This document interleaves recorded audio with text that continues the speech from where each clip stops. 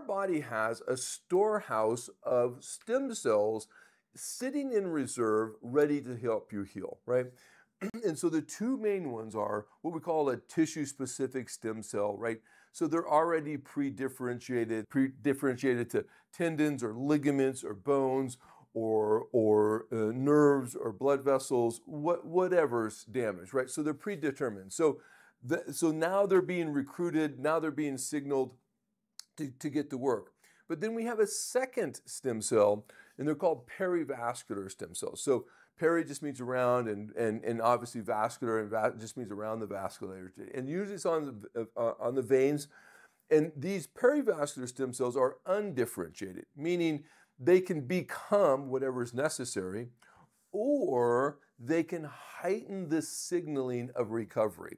In the vast majority of time, this is what happens with these perivascular.